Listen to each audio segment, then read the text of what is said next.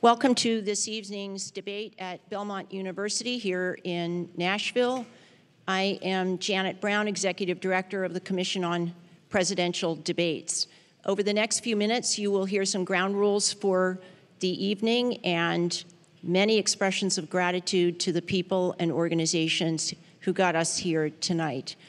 I'd like to start with three of them who are genuine champions of debate and true friends to the CPD. The first is Dr. Robert Fisher, the president of Belmont University. We held a 2008 debate here. Belmont served as a backup site in 2016, and Bob has managed to make this evening happen in spite of a lot of challenges that 2020 has brought to this campus and all the others across the country. They don't come any better than Bob and his colleagues. The second is Nashville's own Martin Slutsky. Marty has been the CPD's executive producer since 2000, and tonight is his 23rd debate. We could never do this without Marty, and he's a treasure. The third is our third co-chair, Dot Ridings, who is not here with us this evening. She is in Louisville, Kentucky at home, but here in spirit. She is an absolutely remarkable asset to the CPD board and staff. I'd like now to introduce the other co-chairs, our founding co-chair, Frank Fahrenkopf, and Ken Wallach.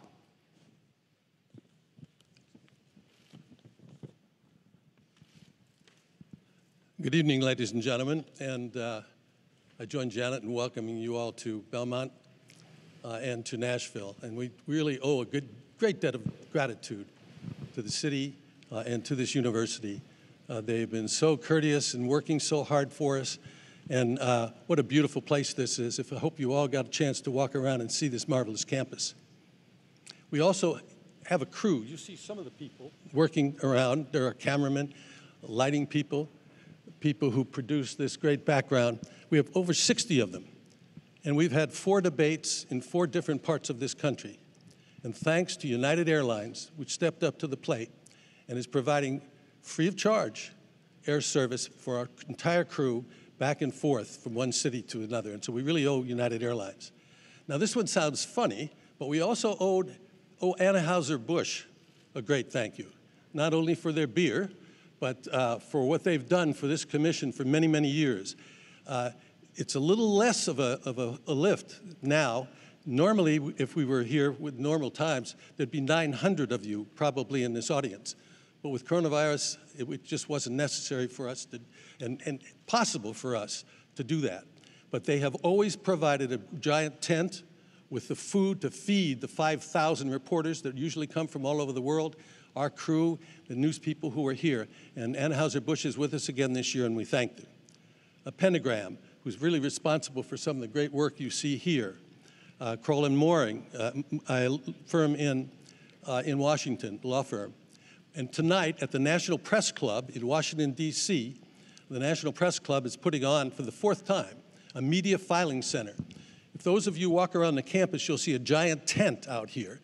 And that's where media from all over the world are sitting at tables, watching this on television, and filing their stories. And many, many, because of the coronavirus, were not able to come here for this. And so the National Press Club has set up a national filing center a media filing center for them. Now, there's been a lot of controversy about this debate, and so I want to spend a few minutes telling you what the rules are, because I think there's been some misconceptions and misstatement of what the rules are. We published in July the rules for this debate and the first debate, and they were the same, that the 90 minutes would be divided into 6 15-minute segments, with the moderator of each being able to name the subject matter, the general subject matter of each of those 6 segments. And the parties agreed that for the first 4 minutes of those 15-minute segments, each of them would, for 2 minutes, have the ability to speak without interruption of any sort. Then after they each spoke for 2 minutes, it was open for open debate. Now, unfortunately, if you happen to watch the first debate, those rules were not necessarily followed. And so the commission felt that we could not put in a new rule, and what we thought we would do would just put in a way to enforce what they had agreed to, the original rule, no interruption. So you're going to see tonight, I believe the first question will be directed to the president, and he will speak for 2 minutes. They have lights, you can't see them. They're looking into their cameras that tell them how much time is left and so forth. And at the end of 2 minutes, the president will stop speaking, and then Mr. Biden's microphone, which has been off for the 2 minutes that the president has been speaking, will come on. And this will happen at the start of each of the 6 sections. There's no other censure, there's no other buttons that are going to be pushed to stop them, because the rest of the time in each of the segments is for open debate. We want them to engage each other. We hope they do it civilly and discuss the issues so that the American people will learn something about where they are on the issues. Now, this is a very, very important debate for each of these candidates. The first debate, some weeks ago, had, according to Nielsen, 78 million people who watched it. Now, that doesn't count people who watched it on C-SPAN or people who had it on their computers or on their iPhones or their iPads. We think this debate tonight could reach 100 million people. Now, you're very fortunate. You're sitting on seats that make you part of history. But those people at home are watching to try to learn something about these candidates, to make that important decision as to who they are going to support when they go to the polls if they haven't already done so. So it's not for you to participate by clapping, by standing up, by doing anything that would bring you into this. So please, please don't yell, because you're interfering with what those people are seeing. Now, there also is a rule on masks. It's not only our rule, it's the rule of the city, it's the rule of this university, so that you must wear a mask to come in, and you must keep your mask on. If you remove your mask while you're here, you will be approached and you'll be asked to put it back on. And if you don't put it back on, you'll be asked to leave. And if you won't leave, you'll be escorted to leave. So which will cause you some embarrassment and will take time away from the important things that are going on today. One other thing, at exactly 8 o'clock, you're going to hear a lot of noise. Because if you turn around and look behind you, those are the anchor booths of the major networks. And at exactly 8 o'clock, they're all going to go on at the same time. And you're going to hear a lot of voices that you'll recognize from different networks. So don't be surprised. That'll go on, and then they'll settle down as we go, and the moderator comes out and also says some words. So with that, let me introduce my co-chairman, Ken Wallach.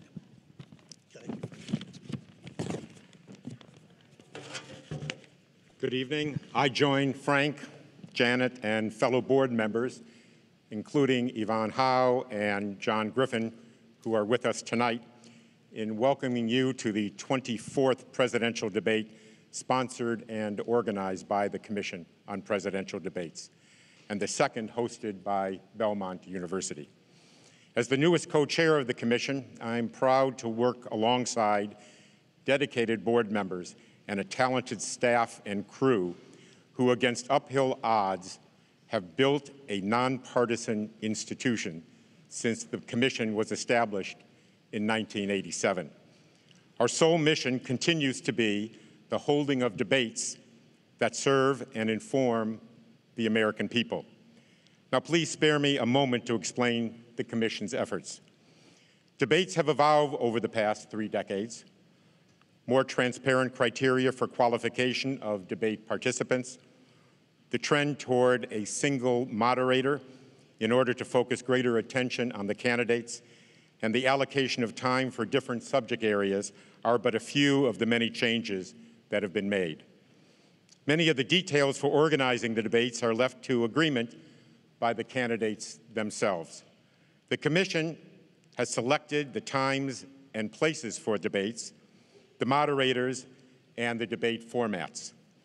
Based on experience, these are issues that, if left to the negotiations between the candidates' campaigns, are nearly impossible to resolve in a timely manner. In fact, it were protracted and at times unworkable negotiations on these types of issues that led, in part, to the establishment of the Commission itself. While there is always drama every 4 years, and this year is no exception. The process has worked. And post-debate research shows that the American people have considered these debates an important part of our political process. Debates have also created civic education opportunities for the schools and communities that have hosted them. Here at Belmont, the university has launched the debate programming series that explores issues ranging from democracy to social media. The Commission has augmented these voter education efforts by establishing Debate Watch, which allows participants in all 50 states and Puerto Rico to exchange views on issues raised in debates and to listen respectfully to each other's opinions. Debate Watch 2020 will include more than 1 million participants. Overseas, the Commission, in partnership with the National Democratic Institute, has helped organize more than 400 candidate debates in 45 countries, most importantly, in new and emerging democracies. This initiative has led to the formation of Debates International, a support network of debate organizers from nearly 40 countries. I wanted to recognize the Commission's longest-standing supporter. For the past 32 years, the Judy and Peter Bloom Kovler Foundation has given its trust to the nonpartisan work of the Commission, and we are deeply grateful for their generous contribution to this year's debates. Now, it is my distinct honor to introduce Dr. Bob Fisher, President of Belmont University. Thank you.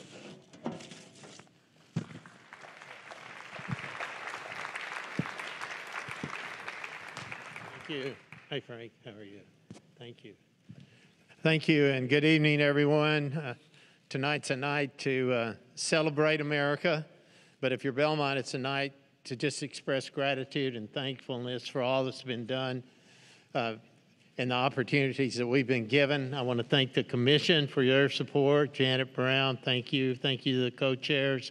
Thank you so much. You know, it's one thing to be a partner when times are kind of easy. It's amazing when times get tough, that's when real partnerships get formed that stick. And this has been a bonding experience. So thank you so much to the Commission. Thank you to HCA Healthcare. They're the ones that have given you all these tests and have made sure that everybody here tonight is safe. Their goal was to make this the safest place in America tonight, along with the Secret Service, who I also want to thank, and Metro Police, who I want to thank. All together have made this the safest place in America tonight. I'm so grateful for that.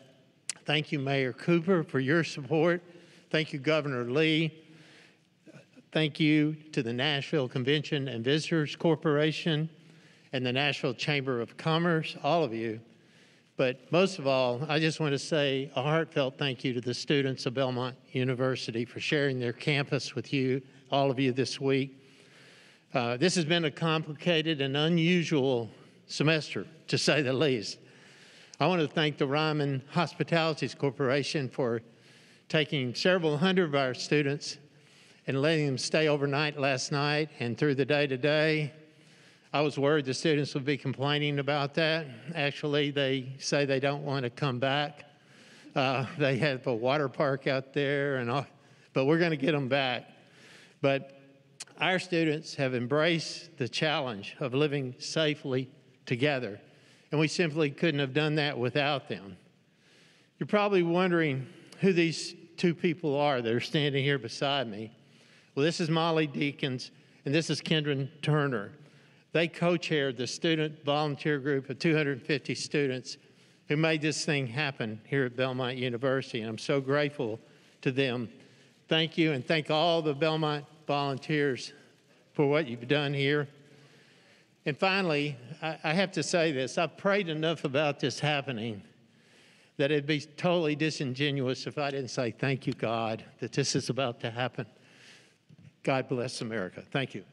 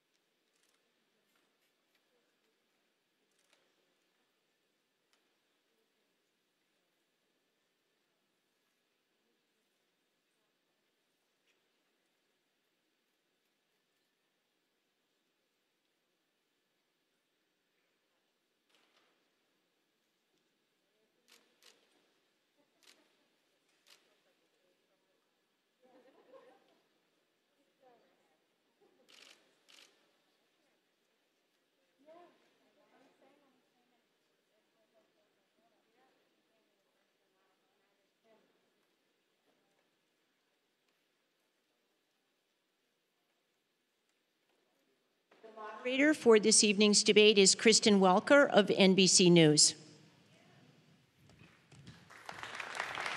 Good evening, everyone. Good evening.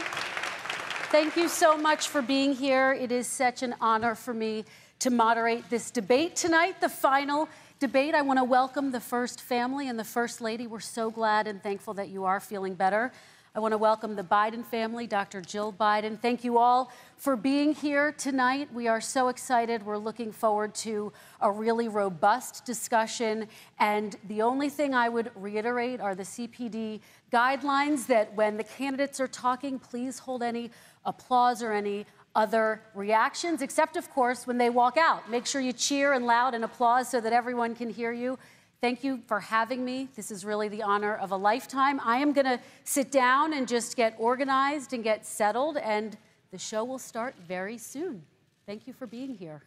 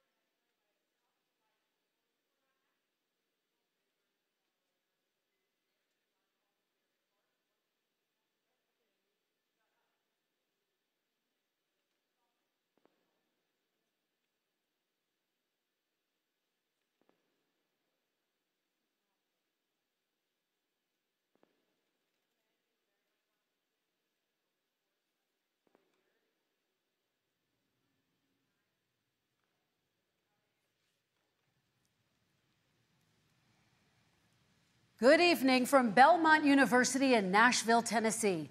I'm Kristen Welker of NBC News, and I welcome you to the final 2020 presidential debate between President Donald J. Trump and former Vice President Joe Biden. Tonight's debate is sponsored by the Commission on Presidential Debates. It is conducted under health and safety protocols designed by the Commission's health security advisor.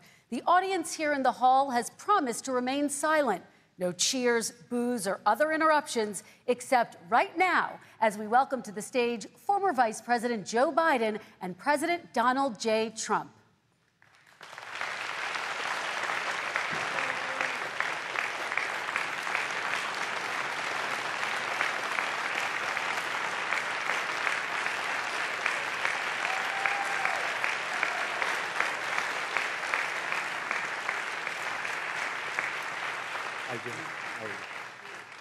And I do want to say a very good evening to both of you. This debate will cover 6 major topics. At the beginning of each section, each candidate will have 2 minutes uninterrupted to answer my first question. The Debate Commission will then turn on their microphone only when it is their turn to answer, and the Commission will turn it off exactly when the 2 minutes have expired. After that, both microphones will remain on, but on behalf of the voters, I'm going to ask you to please speak one at a time. The goal is for you to hear each other and for the American people to hear every word of what you both have to say. And so with that, if you're ready, let's start. And we will begin with the fight against the coronavirus. President Trump, the first question is for you. The country is heading into a dangerous new phase. More than 40,000 Americans are in the hospital tonight with COVID, including record numbers here in Tennessee. And since the two of you last shared a stage, 16,000 Americans have died from COVID. So please be specific. How would you lead the country during this next stage of the coronavirus crisis? 2 minutes, uninterrupted. So, as you know, 2.2 million people modeled out were expected to die.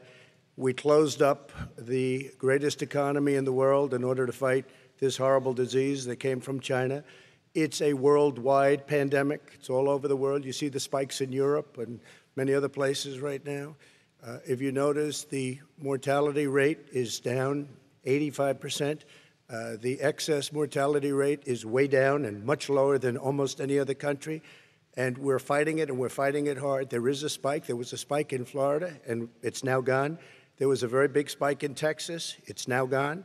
There was a very big spike in Arizona. It's now gone. And there are some spikes and surges in other places. They will soon be gone. We have a vaccine that's coming. It's ready. It's going to be announced within weeks, and it's going to be delivered. We have Operation Warp Speed, which is the military is going to distribute the vaccine. I can tell you from personal experience that I was in the hospital. I had it, and I got better. And I will tell you that I had something that they gave me, a therapeutic, I guess they would call it. Some people could say it was a cure.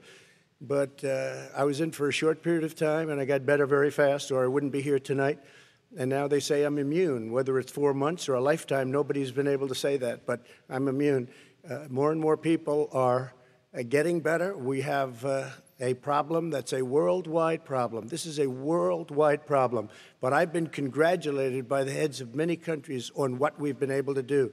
If you take a look at what we've done in terms of goggles and masks and gowns and everything else, and in particular ventilators. We're now making ventilators all over the world, thousands and thousands a month, distributing them all over the world. It will go away, and as I say, we're rounding the turn, we're rounding the corner. It's going away. Okay, former Vice President Biden, to you, how would you lead the country out of this crisis? You have 2 minutes uninterrupted. 220,000 Americans dead. If you hear nothing else I say tonight, hear this. Anyone who's responsible for not taking control, in fact, not saying I take no responsibility initially, anyone who's responsible for that many deaths should not remain as President of the United States of America. We're in a situation where there are 1,000 deaths a day now, 1,000 deaths a day, and there are over 70,000 new cases per day. Compared to what's going on in Europe, as the New England Medical Journal said, they're starting from a very low rate. We're starting from a very high rate. The expectation is we'll have another 200,000 Americans dead between now and the end of the year. If we just wore these masks, the president's own advisors have told him, we could save 100,000 lives. And we're in a circumstance where the president thus far and still has no plan, no comprehensive plan. What I would do is make sure we have everyone encouraged to wear a mask all the time. I would make sure we move in the direction of rapid testing, investing in rapid testing. I would make sure that we set up national standards as to how to open up schools and open up businesses so they can be safe and give them the wherewithal, the financial resources to be able to do that. We're in a situation now where the New England Medical Journal, one of the most serious journals in the whole world, said for the first time ever that the way this president has responded to this crisis has been absolutely tragic. And so, folks, I will take care of this. I will end this. I will make sure we have a plan. President Trump, I'd like to follow up with you in your comments. You talked about taking a therapeutic. I assume you're referencing Regeneron. You also said a vaccine will be coming within weeks. Yes. Is that a guarantee? No, it's not a guarantee, but it will be by the end of the year. But I think it has a good chance. There are two companies, I think, within a matter of weeks, and it will be distributed very quickly. Can you tell us which companies? Johnson & Johnson is doing very well. Moderna is doing very well. Pfizer is doing very well. And we have numerous others. Then we also have others that we're working on very closely with other countries, in particular Europe. Let me follow up with you, and because this is new information, you have said a vaccine is coming soon, within weeks now. Your own officials say it could take well into 2021 at the earliest for enough Americans to get vaccinated. And even then, they say the country will be wearing masks and distancing into 2022. Is your timeline realistic? No, I think my timeline is going to be more accurate. I don't know that they're counting on the military the way I do, but we have our generals lined up, one in particular that's the head of logistics. And this is a very easy distribution for him. He's ready to go as soon as we have the vaccine. And we expect to have 100 million vials. As soon as we have the vaccine, he's ready to go. Vice President Biden, your reaction, and just 40% of Americans say they would definitely agree to take a coronavirus vaccine if it was approved by the government. What steps would you take to give Americans confidence in a vaccine if it were approved? Make sure it's totally transparent. Have the scientists of the world see it, know it, look at it. Go through all the processes. And by the way, this is the same fellow who told you this is going to end by Easter last time. This is the same fellow who told you that, don't worry, we're going to end this by the summer. We're about to go into a dark winter. And he has no clear plan, and there's no prospect that there's going to be a vaccine available for the majority of the American people before the middle of next year. President Trump, your reaction, he says you have no plan. I don't think we're going to have a dark winter at all. We're opening up our country. We've learned and studied and understand the disease, which we didn't at the beginning. When I closed and banned China from coming in heavily infected, and then ultimately Europe, but China was in January. Months later, he was saying I was xenophobic. I did it too soon. Now he's saying, oh, I should have, moved quicker. But he didn't move quicker. He was months behind me, many months behind me. And frankly, he ran the H1N1 swine flu, and it was a total disaster, far less lethal, but it was a total disaster.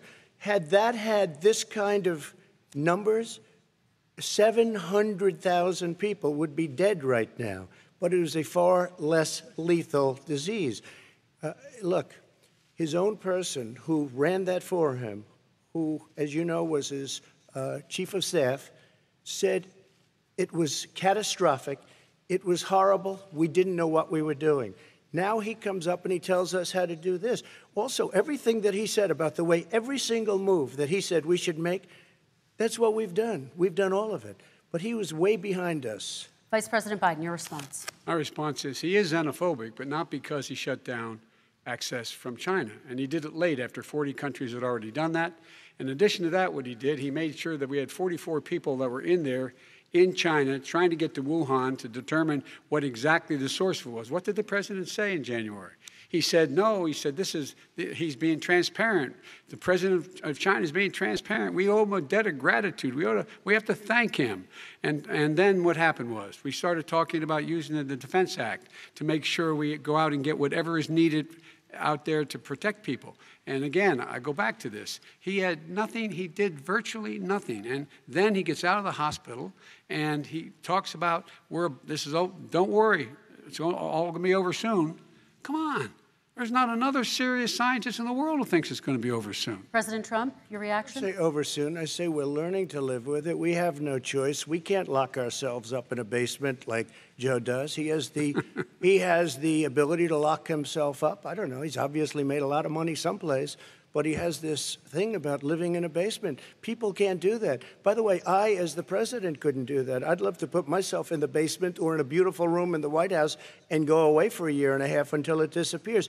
I can't do that. And Kirsten, every meeting I had, and I'd meet a lot of families, including Gold Star families and military families, every meeting I had, and I had to meet them. I had to. It would be horrible to have canceled everything. I said, you know, this is dangerous. And you catch it. And, you know, I caught it. I learned a lot. Great doctors, great hospitals. And now I recovered. 99.9% of young people recover. 99% of people recover. We have to recover. We can't close up our nation. We have to open our school, and we can't close up our nation, or you're not going to have a nation. And of course, the CDC has said young people can get sick with COVID-19 and can pass it. Vice President Biden, I want to talk broadly about strategy, though. Can I respond to that? 30 seconds, please, and then I have a question. No, number one, he says that we're learning to live with it. People are learning to die with it. You folks home will have an empty chair at the kitchen table this morning. That man or wife going to bed tonight and reaching over to try to touch out of habit where their wife or husband is gone. Learning to live with it. Come on.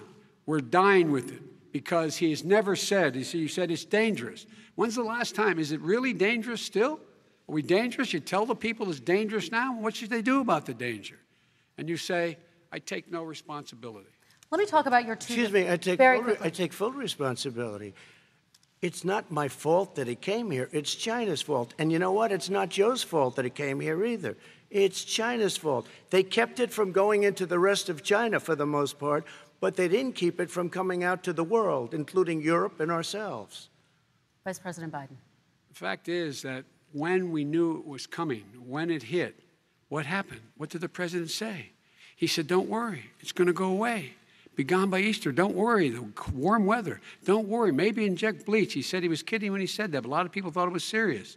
A whole range of things the president has said. Even today, he thinks we are in control. We're about to lose 200,000 more people.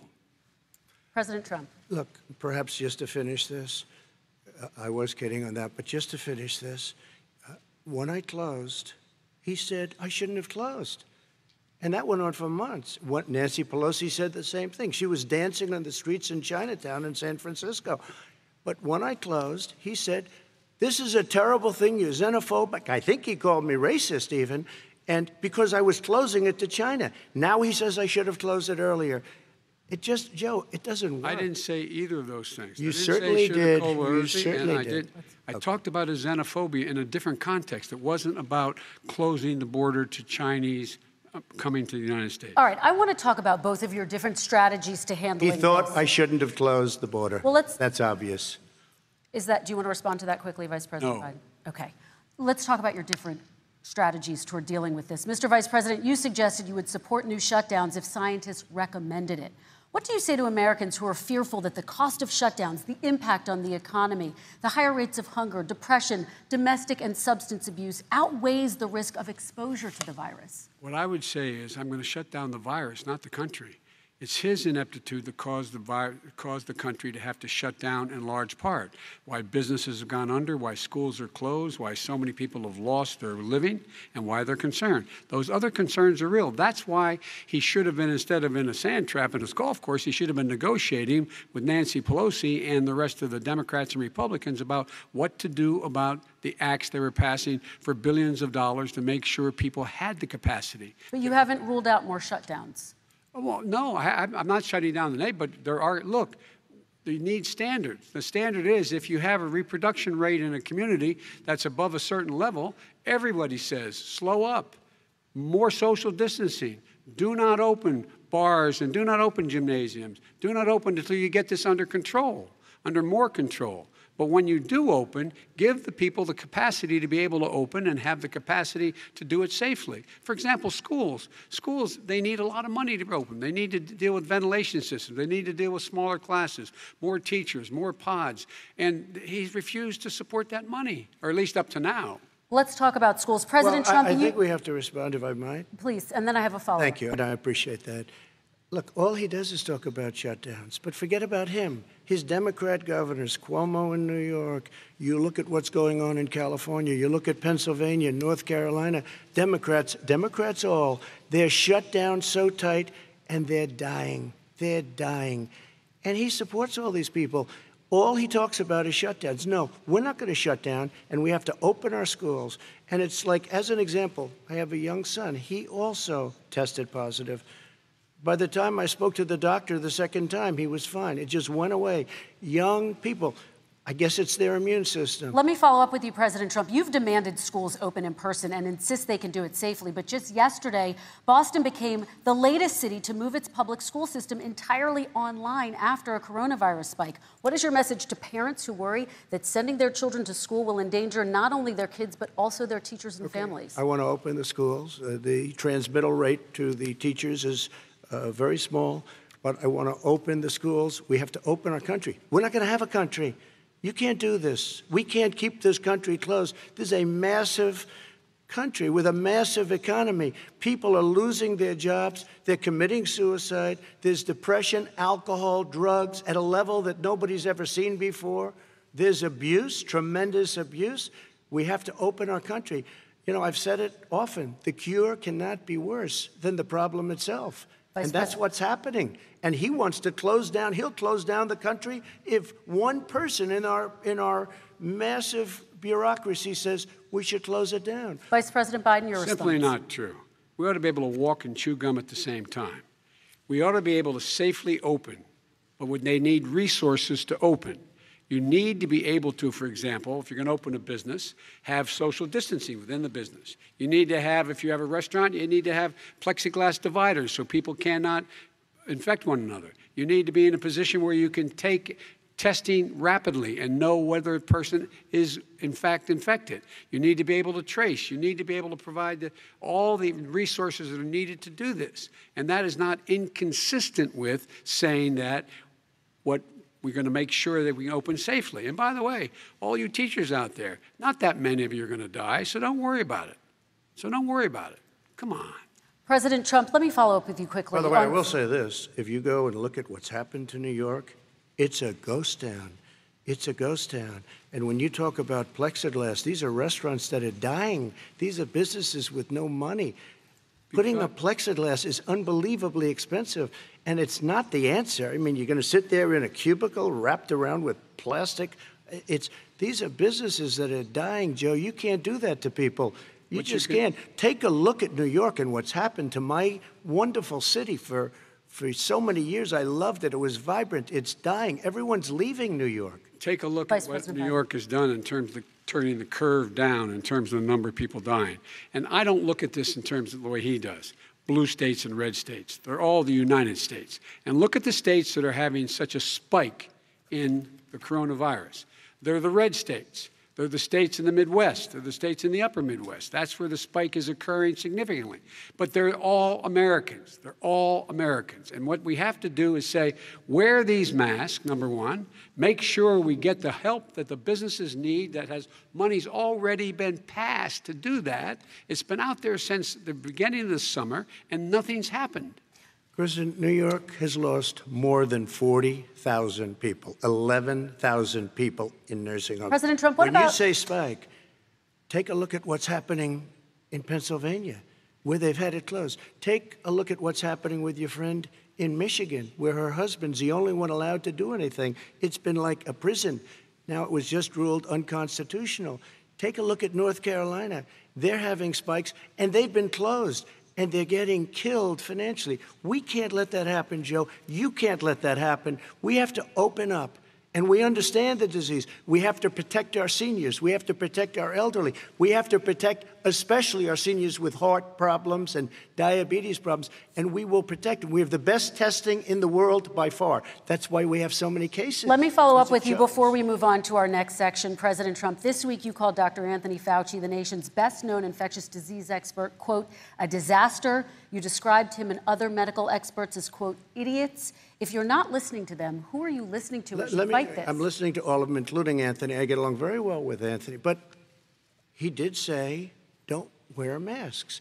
He did say, as you know, this is not going to be a problem. I think he's a Democrat, but that's okay. He said, this is not going to be a problem. We are not going to have a problem at all. When Joe says that, I said, Anthony Fauci said, and others, and many others, and I'm not knocking him a lot. Nobody knew. Look, nobody knew what this thing was. Nobody knew where it was coming from, what it was. We've learned a lot. But Anthony said, don't wear masks. Now he wants to wear masks. Anthony also said, if you look back, exact words, here's his exact words. This is no problem. This is going to go away soon. So he's allowed to make mistakes. He happens to be a good person. Vice President Biden, your response quickly, and then we're going to move on to the next section. My response is that think about what the president knew in January and didn't tell the American people. He was told this was a serious virus that spread in the air, and it was much worse than the flu. He went on record and said to one of your colleagues, recorded, that in fact he knew how dangerous it was, but he didn't want to tell us. He didn't want to tell us because he didn't want us to panic. He didn't want us, Americans don't panic. He panicked. But guess what? In the meantime, we find out in the New York Times the other day that, in fact, his folks went to Wall Street and said this is a really dangerous thing. And a memo out of that meeting, not from his administration, but from some of the brokers, said sell short because we got to get moving. It's a dangerous problem. Well, this is I'm going to give you 30 seconds to respond, and then we're going to move on. The Wall Street one, I don't know. Somebody went to Wall Street. You're the one that takes all the money from Wall Street. I don't take it. You have raised a lot of money, tremendous amounts of money. And every time you raise money, deals are made, Joe. I could raise so much more money. As president and as somebody that knows most of those people, I could call the heads of Wall Street, the heads of every company in America. I would blow away every record, but I don't want to do that because it puts me in a bad position. And then you bring up Wall Street. You shouldn't be bringing up Wall Street because you're the one that takes the money from Wall Street, not me. I could blow away your records that, like you wouldn't believe. We don't need money. We have plenty of money. In fact, we beat Hillary Clinton with a tiny fraction of the money that she was able to. All right, gentlemen, we're going to move on. Don't tell me about Wall Street. Average contribution, $43. All right, we're going to move on to our next section, which is national security. And I do want to start with the security of our elections and some breaking news from overnight. Just last night, top intelligence officials confirmed again that both Russia and Iran are working to influence this election. Both countries have obtained U.S. voter registration information, these officials say, and Iran sent intimidating messages to Florida voters. This question goes to you, Mr. Vice President. What would you do to put an end to this threat? You have 2 minutes uninterrupted. I made it clear, and I ask everyone else to take the pledge. I made it clear that any country, no matter who it is, that interferes in American elections will pay a price. They will pay a price. And it's been overwhelmingly clear this election, I won't even get into the last one, this election, that Russia has been involved, China has been involved to some degree, and now we learn that Iran is involved. They will pay a price if I'm elected. They're interfering with American sovereignty. That's what's going on right now. They're interfering with American sovereignty. And to the best of my knowledge, I don't think the president said anything to Putin about it. I don't think he's talking to them a lot. I don't think he said a word. I don't know why he hadn't said a word to Putin about it. And I don't know what he has recently said, if anything, to the Iranians. My guess is he'd probably be more outspoken with regard to the Iranians. But the point is this, folks. We are in a situation where we have foreign countries trying to interfere in the outcome of our election. His own national security advisor told him that what is happening with his buddy, I will. His buddy, Rudy Giuliani, he's being used as a Russian pawn. He's being fed information that is Russian, that is not true. And then what happens? Nothing happens. And then you find out that everything that's going on here about Russia is wanting to make sure that I do not get elected the next president of the United States because they know I know them and they know me. I don't understand why this president is unwilling to take on Putin when he's actually paying bounties to kill American soldiers in Afghanistan, when he's engaged in activities that are trying to destabilize all of NATO. I don't know why he doesn't do it, but it's worth asking the question, why isn't that being done? Any country that interferes with us will, in fact, pay a price because they're affecting our sovereignty.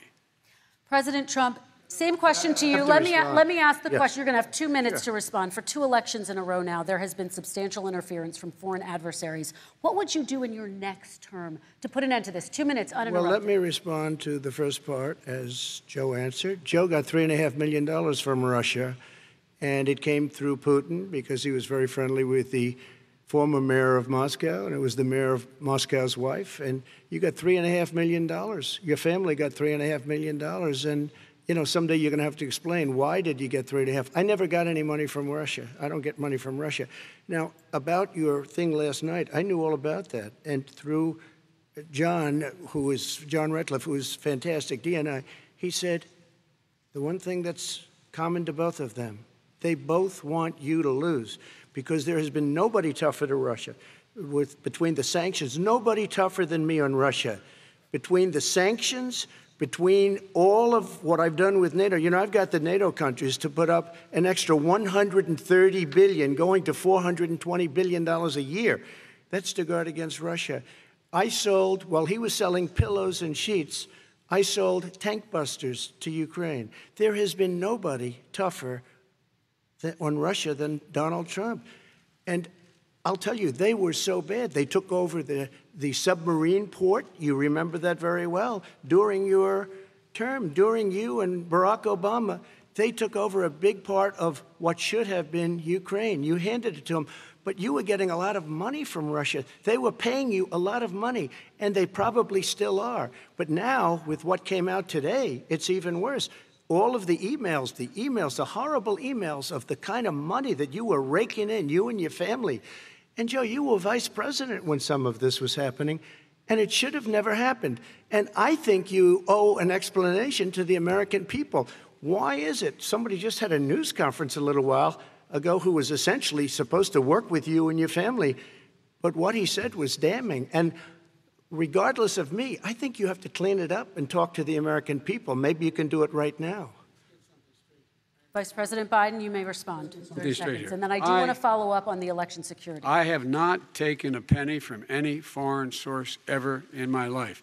We learned that this president paid 50 times the tax in China, has a secret bank account with China, does business in China, and in fact is talking about me taking money. I have not taken a single penny from any country whatsoever, ever. Number one. Number two, this is a president, I have released all of my tax returns, 22 years. Go look at them. 22 years of my tax return. You have not released a single solitary year of your tax return. What are you hiding? Why are you unwilling? The foreign countries are paying you a lot.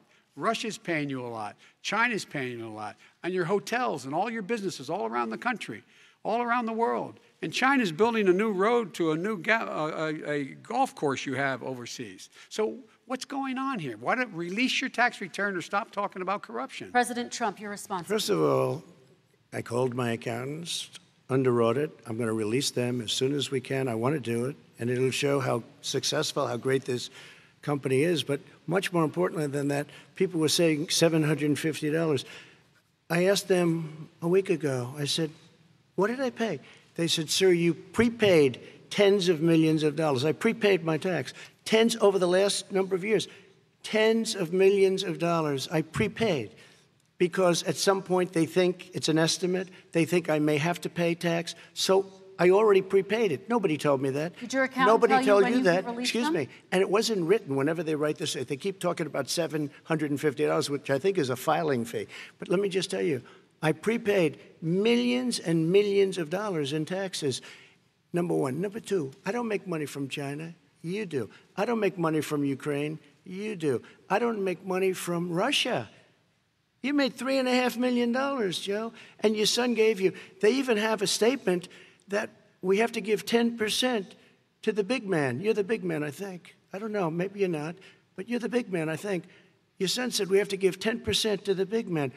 Joe, what's that all about? It's terrible. All right, gentlemen, I want to ask you both some questions about all of this. But I'm going to let you both respond very quickly. You just said you spoke to your accountant about potentially releasing your taxes. Did he tell you when you can release them? Do you have a deadline for when you're going to release them to the American people? I get treated worse than the Tea Party got treated. Because I have a lot of people in there, deep down in the IRS, they treat me horribly. We made a deal, it was all settled until I decide to run for president. I get treated very badly by the IRS, very unfairly. But we had a deal all done. As soon as we're completed with the deal, I want to release it. But I have paid millions and millions of dollars, and it's worse than paying. I paid in advance. It's called prepaying your taxes. I paid in advance. I want to ask you both about questions regarding your potential foreign entanglements and questions that have been raised to give you both a chance to talk about this more broadly. Respond very quickly, and then I'll get to my question. Why did he's been saying this for 4 years? Show us. Just show us. Stop playing around. You've been saying for 4 years you're going to release your taxes. Nobody knows it, Mr. President. What they do know is you're not paying your taxes, or you're paying taxes that are so low. When last time he said what he paid, he said, I only pay that little because I'm smart. I know how to game the system. Come on. Come on, folks. So, President Trump, and then I want to get to two questions to both of you on this. I was put through a phony witch hunt for 3 years. It started before I even got elected. They spied on my campaign. No president should ever have to go through what I went through. Let me just say this. Mueller and 18 angry Democrats and FBI agents all over the place spent $48 million. They went through everything I had, including my tax returns, and they found absolutely no collusion and nothing wrong. $48 million. I guarantee you, if I spent $1 million on you, Joe, I could find plenty wrong. Because the kind of things that you've done and the kind of monies that your family has taken, I mean, your brother made money in Iraq, millions of dollars. Your other brother made a fortune, and it's all through you, Joe. And they say you get some of it, and you do live very well. You have houses all over the place. You live very well. All right, gentlemen, let me just ask some questions about all of this broadly. Vice President Biden, there have been questions about the work your son has done in China and for a Ukrainian energy company when you were vice president. In retrospect, was anything about those relationships inappropriate or unethical? Nothing was unethical. Here's what the deal. With regard to Ukraine, we had this whole question about whether or not, because he was on the board, I later learned of a Burisma, a company, that somehow I had done something wrong. Yet every single solitary person, when he was going through his impeachment, testifying under oath who worked for him, said, I did my job impeccably. I carried out U.S. policy. Not one single solitary thing was out of line. Not a single thing, number one. Number two, the guy who got in trouble in Ukraine was this guy trying to bribe the Ukrainian government to say something negative about me, which they would not do and did not do because it never, ever, ever happened. My son has not made money in terms of this thing about, what are you talking about, China. I have not had, the only guy made money from China is this guy. He's the only one. Nobody else has made money from China. President Trump, let me ask my question to you. But could I just one thing? Very quickly. His son didn't have a job for a long time, was sadly no longer in the military service. I won't get into that. And he didn't have a job. As soon as he became vice president, Burisma, not the best reputation in the world. I hear they paid him $183,000 a month. Listen to this. $183,000, and they gave him a $3 million upfront payment. All right. And he had no energy I'm going to let the Vice President respond to that quickly, and then I need dishonest. to get to a question to you. Very quickly. No basis for that. Everybody investigated that. No one said anything he did was wrong in Ukraine. Okay, President Trump, this is for you. Since you took office, you've never divested from your business. You've personally promoted your properties abroad. A report this week, which was referenced, does indicate that your company has a bank account in China. So how can voters know that you don't have any foreign conflicts of interest? I have many bank accounts, and they're all listed, and they're all over the place. I mean, I was a businessman doing business. The bank account you're referring to, which is everybody knows about it, it's listed. The bank account was in 2013. That's when it was. It was opened it was closed in 2015, I believe. And then I decided, because I was thinking about doing a deal in China like millions of other people. I was thinking about it, and I decided I'm not going to do it. Didn't like it. I decided not to do it. Had an account open, and I closed it. Okay. Excuse me. And then, unlike him, where he's vice president and he does business, I then decided to run for president after that. That was before. So I closed it before I even ran for president, let alone became president. Big difference. He is the vice president of the United States, and his son, his brother, and his other brother are getting rich. They're like a vacuum cleaner. They're sucking up money every President Trump, place thank he you. goes. We do need to move on. I do want to ask you, Vice President Biden, about China. Let's talk about China more broadly. There have, of course, President Trump has said that they should pay for not being fully transparent in regards to the coronavirus. If you were president, would you make China pay? And please be specific. What would that look like? What I'd make China do is play by the international rules, not like he has done. He has caused the deficit of China to go up, not down, with China, up, not down. We are making sure that in order to do business in China, you have to give all your intellectual property. You have to have a partner in China. It's 51%. We would not do that at all, number one. Number two, we're in a situation where China would have to play by the rules internationally as well. When I met with Xi, when I was still vice president, he said we're setting up air identification zones in the South China Sea. You can't fly through them. I said we're going to fly through them. We just flew B-52, B-1 bombers through it. We're not going to pay attention. They have to play by the rules. And what's he do? He embraces guys like the thugs like in North Korea and the Chinese president and Putin and others, and he pokes his finger in the eye of all of our friends, all of our allies. We make up we're 25% of the world's economy. We need to be having the rest of our friends with us saying to China, these are the rules. You play by them or you're going to pay the price for not paying by them economically. That's the way I will run it, and that's what we did in upholding steel tariffs and a range of other things when we were president and vice president. All right, let's talk about North Korea. Excuse me, no, I have to respond to that. Okay. Very quickly, and then we're going to move on to North Korea. with $1.5 billion from China to manage after spending 10 minutes in office and being in Air Force Two, number one. Number two, there's a very strong email talking about your family wanting to make $10 million a year for introductions. President Trump, on China policy, though, what specifically are you going to do? What specifically are you going to do to make China pay? You've said you're going to make them pay. China is paying. They're paying billions and billions of dollars. I just gave $28 billion. New sanctions? I just gave $28 billion to our farmers. Taxpayers' money. It's what? Taxpayers' money. Didn't come from China. China. You know who the taxpayer is? It's called China. China paid $28 billion, and you know what they did to pay it, Joe? They devalued their currency, and they also paid up. And you know who got the money? Our farmers, our great farmers, because they were targeted. You never charged them anything.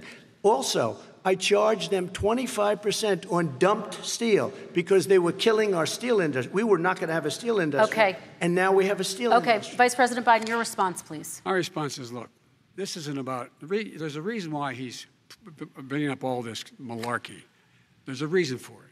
He doesn't want to talk about the substantive issues. It's not about his family and my family. It's about your family.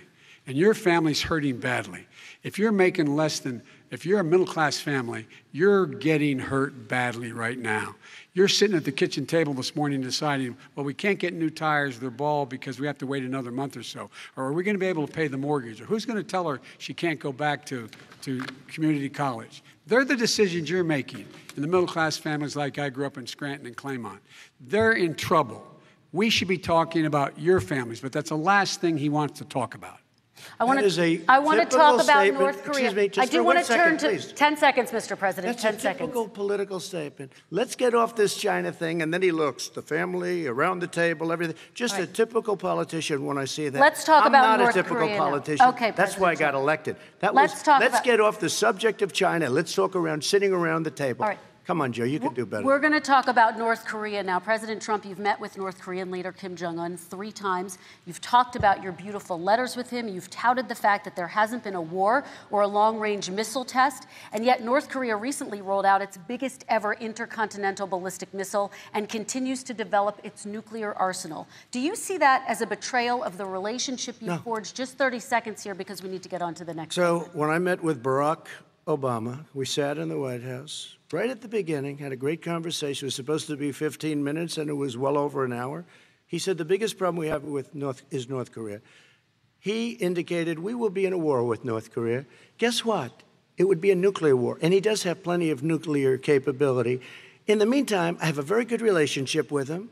Different kind of a guy, but he probably thinks the same thing about me. We have a different kind of a relationship. We have a very good relationship, and there's no war.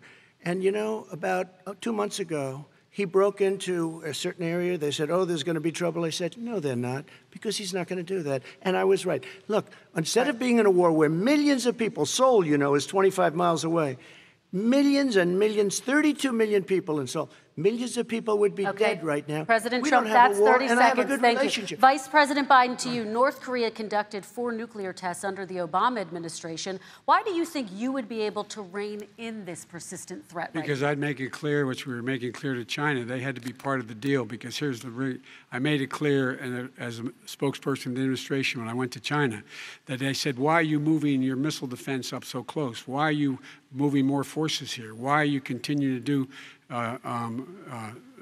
military maneuvers with South Korea? I said, because North Korea is a problem, and we're going to continue to do it so we can control them. We're going to make sure we can control them and make sure they cannot hurt us. And so if you want to do something about it, step up and help. If not, it's going to continue. What has he done? He's legitimized North Korea. He's talked about his good buddy, who's a thug, and he talks about how we're better off. And they have much more capable missiles, able to reach U.S. territory much more easily than ever did before. Let me follow up with you, Vice President Biden. You've said you wouldn't meet with Kim Jong-un without preconditions. Are there any conditions under which you would meet with him? On the condition that he would agree that he would be drawing down his nuclear capacity to get the Korean Peninsula should be nuclear-free zone. All right, let's move on to American families. Kristen, they tried Very to quickly, meet with 10 him. seconds, President. They tried to meet with him. He wouldn't do it.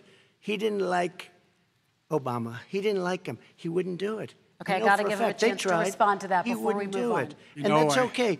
You know what, North Korea, we're not in a war. We have a good relationship. You know, people don't understand. Having a good relationship Trump, with leaders of other countries is a good thing. We have a lot of questions to get to. Not Your like response. Saying we had a good relationship with Hitler before he, in fact, invaded Europe, the rest of Europe. Come on. The reason he would not meet with President Obama is because President Obama said, we're going to talk about denuclearization. We're not going to legitimize you, and we're going to continue to put stronger and stronger sanctions on you. That's why he wouldn't meet with us. All right, let's move on. Let's move on and talk about American families. He left me a mess, Kristen. President Trump, okay, we do need to move on. They left me a mess. North Korea was a mess. And in fact, if you remember the first 2 or 3 months, there was a very dangerous period in my first 3 months before we sort of worked things out a little bit. Okay. There was a they left us a mess. And Obama would be, I think, the first to say it was the single biggest problem he thought that our country had. Okay, let's move on to American families and the economy. One of the issues that's most important to them is health care, as you both know. Today, there was a key vote on a new Supreme Court Justice, Amy Coney Barrett, and health care is at the center of her confirmation fight. Over 20 million Americans get their health insurance through the Affordable Care Act. It's headed to the Supreme Court, and your administration, Mr. President, is advocating for the court to overturn it. If the Supreme Court does overturn that law, those 20 million Americans could lose their health insurance almost overnight. So what would you do if those people have their health insurance taken away? You have 2 minutes uninterrupted. Sure. First of all, I've already done something that nobody thought was possible. Through the legislature, I terminated the individual mandate. That is the worst part of Obamacare, as we call it. The individual mandate where you have to pay a fortune for the privilege of not having to pay for bad health insurance. I terminated. It's gone. Now it's in court because Obamacare is no good. But then I made a decision. Run it as well as you can to my people, great people. Run it as well as you can. I could have gone the other route and made everybody very unhappy. They ran it. Premiums are down. Everything's down. Here's the problem. No matter how well you run it, it's no good. What we'd like to do is terminate it. We have the individual mandate done. I don't know that it's going to work. If we don't win, we will have to run it, and we'll have Obamacare, but it'll be better run. But it no longer is Obamacare, because without the individual mandate, it's much different. Pre-existing conditions will always stay. What I would like to do is a much better health care, much better, will always protect people with pre-existing. So I'd like to terminate Obamacare, come up with a brand new, beautiful health care. The Democrats will do it because there'll be tremendous pressure on them, and we might even have the House by that time, and I think we're going to win the House, okay? You'll see, but I think we're going to win the House. But come up with a better health care, always protecting people with pre-existing conditions. And one thing very important, we have 180 million people out there that have great private health care. Far more than we're talking about with Obamacare. Joe Biden is going to terminate all of those policies. These are people that love their health care, people that have been successful, middle-income people, been successful. They have 180 million plans, 180 million people, families. Under what he wants to do, which will basically be socialized medicine, he won't even have a choice, they want to terminate 180 million plans. We have done an incredible job on health care, and we're going to do even better.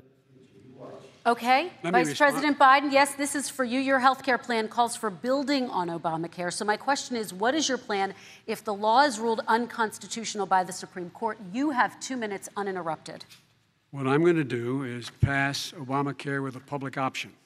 It'll become Biden-care. The public option is an option that says that if you, in fact, do not have the wherewithal to be, if you qualify for Medicaid and you do not have the wherewithal in your state to get Medicaid, you automatically are enrolled, providing competition for insurance companies. That's what's going to happen. Secondly, we're going to make sure we reduce the premiums and reduce drug prices by making sure that there's competition that doesn't exist now, by allowing the Medicare to negotiate drug prices with the insurance companies. Thirdly, the idea that I want to eliminate private insurance, the reason why I had such a fight with 20 candidates for the nomination was I support private insurance. That's why I didn't. Not one single person with private insurance would lose their insurance under my plan, nor did they under Obamacare. They did not lose their insurance unless they chose they wanted to go to something else. Lastly, we're going to make sure we're in a situation that we actually protect pre-existing. There's no way he can protect pre-existing conditions. None, zero. You can't do it in the ether. He's been talking about this for a long time. He's never come up with a plan. I guess we're going to get the pre-existing condition plan the same time we get the infrastructure plan that we've been waiting since 17, 18, 19, and 20. The fact, I still have a few more minutes. I know you're getting anxious. The fact is that he's already cost the American people, because of his terrible handling of the COVID virus and the economic spillover, 10 million people have lost their private insurance. And he wants to take away 22 million more people who have it under Obamacare, and over 110 million people with pre-existing conditions. And all the people from COVID are going to have pre-existing conditions. What are they going to do? I have a follow-up for you, Vice President Biden. It relates to something that President Trump said. He's accusing you of wanting socialized medicine. What do you say to people who have concerns that your health care plan, which includes a government insurance option, takes the country one step closer to a health care system run entirely by the government? What's your response to them? I say it's ridiculous. It's like saying that, the idea that the fact that there's a public option that people can choose, that makes it a socialist plan. Look, the difference between the president, I think health care is not a privilege, it's a right. Everyone should have the right to have affordable health care. And I am very proud of my plan. It's gotten endorsed by all the major labor unions, as well as a whole range of other people who, in fact, are concerned in the medical field. This is something that's going to save people's lives, and this is going to give some people an opportunity to have health care for their children. How many of you home are worried and rolling around in bed tonight wondering what in God's name you're going to do if you get sick because you've lost your home insurance, your health insurance your company's gone under? We have to provide health insurance for people at an affordable rate, and that's what I do. President Trump, Excuse me, he was your there response. for 47 years. He didn't do it. He was now there as vice president for 8 years, and it's not like it was 25 years ago. It was 3 3/4. It was just a little while ago, right? Less than 4 years ago. He didn't do anything. He didn't do it. He wants socialized medicine, and it's not that he wants it. His vice president, I mean, she is more liberal than Bernie Sanders and wants it even more. Bernie Sanders wants it. The Democrats want it. You're going to have socialized medicine, just like you went with fracking. We're not going to have fracking. We're going to stop fracking. We're going to stop fracking. Then he goes to Pennsylvania after he gets a nomination, where he got very lucky to get it. And he goes to Pennsylvania, and he says, oh, we're going to have fracking. And you never asked that question. And by the way, so far, I respect very much the way you're handling this, I have to say. By the way. But somebody should ask the question. You can ask he goes for a year. There will be no fracking. We have a number of topics we're going to get to. That's a big question. We're going to get to. We're going to get to. It's the same thing with socialized medicine. I have to respond. Vice President, your response, please. My response is people deserve to have affordable health care, period. Period, period, period. And the Biden care proposal will, in fact, provide for that affordable health care, lower premiums. What we're going to do is going to cost some money. It's going to cost over $750 billion over 10 years to do it. And they're going to have lower premiums. You can buy into the better plans, the cheaper plans, lower your premiums, deal with unexpected billing, and have your drug prices drop significantly. He keeps talking about it. He hasn't done a thing for anybody on health care. Not a thing. Tristan, when Very he quickly, says, then I want to talk about when he what's says happening public on Capitol option, Hill. he's talking about socialized medicine and and health care. When he talks about a public option, he's talking about destroying your Medicare, totally destroyed, and destroying your Social Security. And this whole country will come down. You know, Bernie Sanders tried it in his state. He tried it in his state. His governor was a very liberal governor. They want to make it work. Okay, let's let Vice President Biden respond. It doesn't Vice work. President He's Biden, a very your confused response. guy. He thinks he's running against somebody else. He's running against Joe Biden. I beat all those other people because I disagreed with them. Joe Biden he's running against. And the idea that we're in a situation that they're going to destroy Medicare, this is the guy that the actuary at Medicare said, if in fact, at Social Security, if in fact he continues to withhold his plan to withhold the tax on Social Security will be bankrupt by 2023 with no way to make up for it. This is the guy who's tried to cut Medicare. So I mean, the idea that Donald Trump is lecturing me on Social Security and Medicare? Come on. He tried to get rid of it. He tried to hurt Social Security years ago. Years ago. Go back and look at the records. He tried to hurt Social Security years ago. All right, let's move on. I'm going to move on. Mr. President, I have to move on to the next question. They said or the else stock we're not market going to have will time to boom talk about it. if I'm elected. If he's elected, the stock market will crash. Okay, let's move on to the next question. Very quickly. Look, the idea that the stock market is booming is his only measure of what's happening. Where I come from in Scranton and Claymont, the people don't live off of the stock market. Just in the last three years during this crisis, the billionaires in this country made, according to the Wall Street, $700 billion more dollars. $700 billion more dollars. Because that's his only measure. What happens to the ordinary people out there? What happens to them? Let's talk about what's happening on Capitol Hill. We're going to move on, 401ks are through the roof. We're going to move on. Stock are through the roof. All right. And he doesn't come from Scranton. That's like he lived there for a short period of time before he even knew it. We're going to move on to the next question. And the people of Pennsylvania will show you that. Let me move on to my next question, gentlemen. They understand. As of tonight, more than 12 million people are out of work. And as of tonight, 8 million more Americans have fallen into poverty, and more families are going hungry every day. Those hit hardest are women and people of color. They see Washington fighting over a relief bill. Mr. President, why haven't you been able to get them the help they need? 30 seconds here. Because Nancy Pelosi doesn't want to approve it. I do. But you're the president. I do, but I still have to get. Unfortunately, that's one of the reasons I think we're going to take over the House, because of her. Nancy Pelosi doesn't want to approve anything because she'd love to have some victories on a date called November 3rd. Nancy Pelosi does not want to approve it. We are ready, willing, and able to do something. Don't forget, we've already approved 3 plans, and it's gone through, including the Democrats, in all fairness. This one she doesn't want. It's near the election because she thinks it helps her politically. I think it hurts her politically. All right, Mr. Vice President. The Republican leader in the United States Senate said he can't pass it. He will not be able to pass it. He does not have Republican votes. Why isn't he talking to his Republican friends? Let me follow up with you, Vice President we made a Biden, deal, because the Republicans let me will ask pass Vice it. President Biden a question. You are the leader of the Democratic Party. Why have you not pushed the Democrats to get a deal for the American people? Well, I have, and they have pushed it. Look, they passed this act all the way back in the beginning of the summer. This is like it's not new. It's been out there. This HEROES Act has been sitting there. And look at what's happening.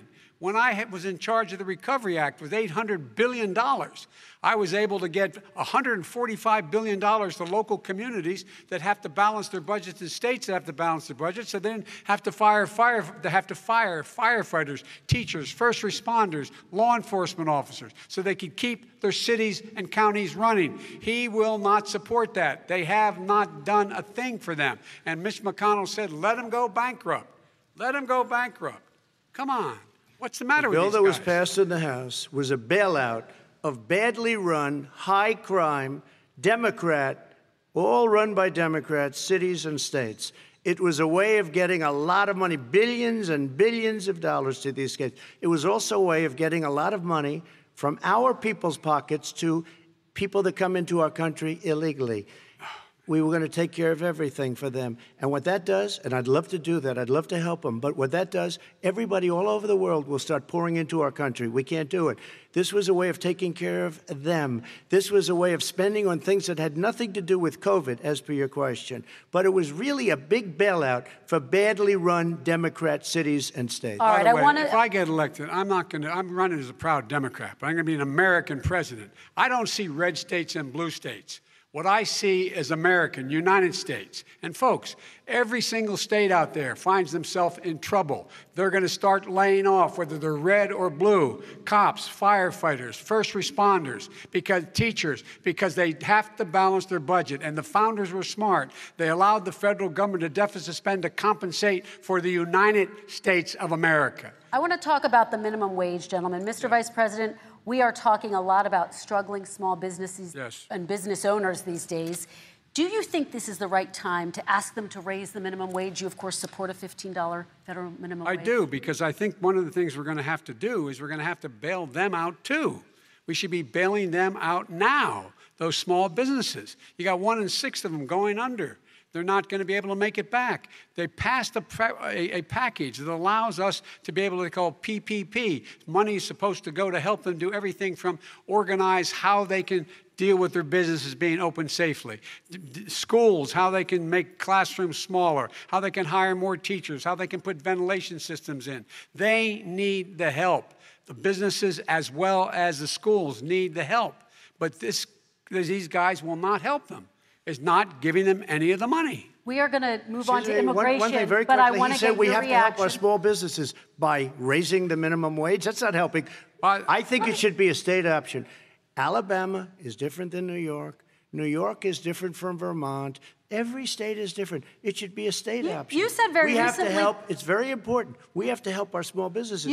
How are you helping your small businesses when you're forcing wages? What's going to happen, and what's been proven to happen, is when you do that, these small businesses fire many of their employees. You said very recently you would consider raising the federal minimum wage to $15 an hour. You said recently you would consider raising the federal minimum wage to $15 an hour. Is that still the case? And I would consider it to an extent, but in a what I really like, in a second administration, but not to a level that's going to put all these businesses out of business.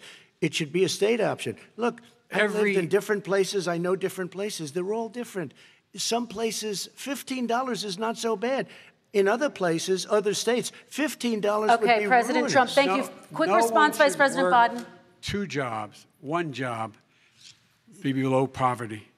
People are making $6, $7, $8 an hour. These first responders, we all clap for as they come down the street because they've allowed us to make it. What's happening? They deserve a minimum wage of $15. Anything below that puts you below the poverty level. And there is no evidence that when you raise the minimum wage, businesses go out of business. That is simply not true. We're going to talk about immigration. We're going to talk about immigration now, gentlemen, and we're going to talk about families within this context. Mr. President, your administration separated children from their parents at the border, at least 4,000 kids. You've since reversed your zero-tolerance policy, but the United States can't locate the parents of more than 500 children. So how will these families ever be reunited? children are brought here by coyotes and lots of bad people, cartels, and they're brought here, and they used to use them to get into our country. We now have as strong a border as we've ever had. We're over 400 miles of brand new wall. You see the numbers, and we let people in, but they have to come in legally, and they come in through But merit. how will you reunite these kids with their Let families, me just tell you, Mr. they President? built cages. You know, they used to say, I built the cages, and then they had a picture in a certain newspaper, and it was a picture of these horrible cages, and they said, look at these cages. President Trump built them, and then it was determined they were built in 2014. That was him. Do you They have a built plan to cages. reunite the kids? Yes, with we're their working on families? it we're trying very hard. But a lot of these kids come out without the parents. They come over through cartels and through coyotes and through gangs. Vice President Biden, let me bring you into this 525 conversation. Quick response and then another question to you. These 500-plus kids came with parents. They separated them at the border to make it a disincentive to come to begin with. Real tough. We're really strong. And guess what? They cannot, it's not coyotes didn't bring them over. Their parents were with them. They got separated from their parents. And it makes us a laughing stock and violates every notion of who we are as a nation. Let me ask you a follow-up Kristen, question. they did it. We changed the policy. Your response they to that? They did it. We changed. did not They built the separate cages. the Who built the cages, Joe? Let's talk about what Who we're built the talking about. cages, Let's Joe? talk about what we're talking about. What happened? Parents were ripped, their kids were ripped from their arms and separated. And now they cannot find over 500 sets of those parents, and those kids are alone. Nowhere to go. Nowhere to go. It's criminal. It's criminal. Let me ask Kristen, you I will about say this. immigration. They went 10 down. seconds, We and then brought I need to ask reporters, you. everything. They are so well taken care of. They're in facilities that were so clean. But some that of have them gotten haven't been such reunited But with their just ask families. one question. Who built the cages? I'd love you to ask him that. Who built the cages? Let me Joe? ask about your immigration policy, Mr. Vice President. The Obama administration did fail to deliver immigration reform, which had been a key promise during the administration. It also presided over record deportations as well as family detentions at the border before changing course. So why should voters trust you with an immigration overhaul now? Because we made a mistake. It took too long to get it right. It took too long to get it right. I'll be president of the United States, not vice president of the United States. And the fact is, I've made it very clear. Within 100 days, I'm going to send to the United States Congress a pathway to citizenship for over 11 million undocumented people. And all of those so-called dreamers, those DACA kids, they're going to be immediately certified again to be able to stay in this country and put on a path to citizenship. The idea that they are being sent home by this guy, and they want to do that, is they've gone to a country they've never seen before. I can imagine you're 5 years old, your parents are taking you across the Rio Grande River, and it's illegal. And you say, oh, no, Mom, leave me here. I'm not going to go with you. They've been here. Many of them are model citizens. Over 20,000 of them are first responders out there taking care of people during this crisis. We owe them. We owe them. President Kristen, Trump, he your had reaction. 8 years to do what he said he was going to do. And I've changed. We did. Without having a specific, we got rid of catch and release. We got rid of a lot of horrible things that they put in and that they lived with. But he had 8 years he was vice president. He did nothing except build cages to keep children in. Vice President Wrong. Biden, your response. The catch and release, you know what he's talking about there? If, in fact, you had a family came across and they were arrested, they, in fact, were given a date to show up for their hearing. They were released. And guess what? They showed up for a hearing. And this is the first president in the history of the United States of America that anybody seeking asylum has to do it in another country. That's never happened before in America. That's never happened before in America. You come to the United States and you make your case that I seek asylum based on the following premise, why I deserve it under American law. They're sitting in squalor on the other side of the river. President Trump, your response, So 30 important. seconds, and then we'll move It on. just shows that he has no understanding of immigration or the laws. Catch and release is a disaster. A murderer would come in, a rapist would come in, a very bad person would come in. We would take their name. We have to release them into our country. And then you say they come back. Less than 1% of the people come back. We have to send ICE out and Border Patrol out to find them, we would say, come back in 2 years, 3 years, we're going to give you a court case. You need Perry Mason. We're going to give you a court case. When you say they come back, they don't come back, Joe. They never come back. Only the really, I hate to say this, but those with the lowest IQ, they might come back. Okay, President Trump, let's give Vice President Biden a chance to respond, and then we're going to move on to the next section. You don't know the law, Joe. Vice President Biden, your response. Know the law. What he's telling you is simply not true. Well, check it out. They don't come back. Check it out. All right, let's move on to the next section. But we don't have to worry about it because they terminated it, so we don't have to worry about it anymore. Let's move on to the next section. And you have 525 kids not knowing where in God's name they're going to be and lost their parents. Go ahead. All right. Let's talk about our next section, which is race in America. And I want to talk about the way Black and brown Americans experience race in this country. Part of that experience is something called the talk. It happens regardless of class and income. Parents who feel they have no choice but to prepare their children for the chance that they could be targeted, including by the police, for no reason other than the color of their skin. Mr. Vice President, in the next 2 minutes, I want you to speak directly to these families. Do you understand why these parents fear for their children? I do. I do. You know, my daughter is a social worker, and she's written a lot about this. She has a graduate degree from the University of Pennsylvania in social work. And you know, one of the reasons why I ended up working on the east side of Wilmington, Delaware, which is 90% African American, was to learn more about what was going on. What I never had to tell my daughter, if she's pulled over, make sure she puts, for a traffic stop, put both hands on top of the wheel and don't reach for the glove box because someone may shoot you. But a black parent, no matter how wealthy or how poor they are, has to teach their child when you're walking down the street, don't have a hoodie on when you go across the street. Making sure that you, in fact, if you get pulled over, just yes, sir, no, sir, hands on top of the wheel, because you are, in fact, the victim, whether you're a person making child of a $300,000 a year person or someone who's on food stamps. The fact of the matter is there is institutional racism in America. And we have always said, we've never lived up to it, that we hold these truths to be self-evident. All men and women are created equal. But guess what? We have never, ever lived up to it, but we've always constantly been moving the needle further and further to inclusion, not exclusion. This is the first president to come along and says, that's the end of that. We're not going to do that anymore. We have to provide for economic opportunity, better education, better health care, better access to schooling, better access to opportunity to borrow money to start businesses. All the things we can do, and I've laid out a clear plan as to how to do those things, just to give people a shot. It's about accumulating the ability to have wealth as well as it is to be free from violence. President Trump, same question to you, and let me remind you of the question. I would like you to speak directly to these families. Do you understand why these parents fear for their children? Yes, I do. And again, he's been in government 47 years. He never did a thing except in 1994 when he did such harm to the black community. And they were called, and he called them super predators. And he said that. He said it, super predators. And they have never lived that down. 1994, your crime bill, the super predators. Nobody has done more for the black community than Donald Trump. And if you look, with the exception of Abraham Lincoln, possible exception, but the exception of Abraham Lincoln, nobody has done what I've done. Criminal justice reform. Obama and Joe didn't do it. I don't even think they tried because they had no chance at doing it.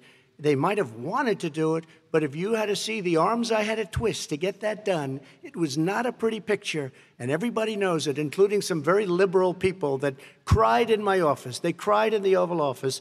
2 weeks later, they're out saying, gee, we have to defeat him. Criminal justice reform, prison reform, opportunity zones with Tim Scott, a great senator from South Carolina.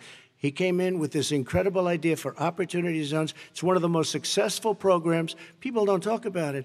Tremendous investment is being made. Biggest beneficiary, the black and Hispanic communities, and then historically black colleges and universities.